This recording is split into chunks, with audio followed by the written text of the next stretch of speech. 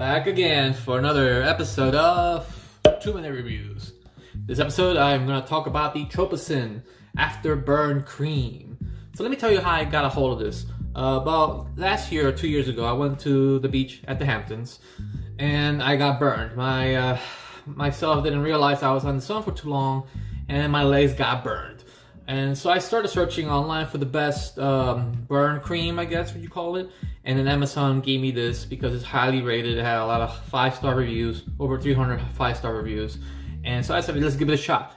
I bought this and right away the pain went down, the itching went down. So it did its job, but did it actually get rid of the burn? It took a little while. It took, I would say, taking this every day for at least maybe a week or 2 weeks, the burn went down. But it's not gonna work overnight. Nothing works overnight. But this is really good, very soothing. It doesn't smell. It's kind of like a white substance.